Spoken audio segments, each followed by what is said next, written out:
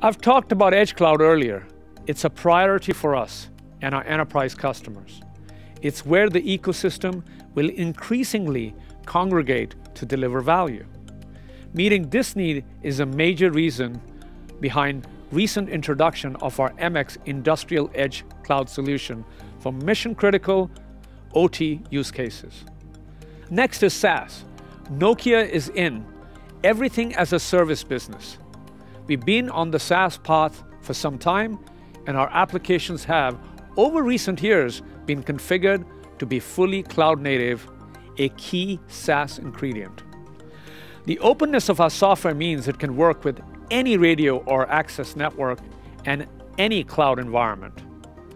We are bringing our first SaaS products to market for CSPs across analytics, security, and data management. And there's more to come. As mentioned, our goal is to disrupt and lead in this space.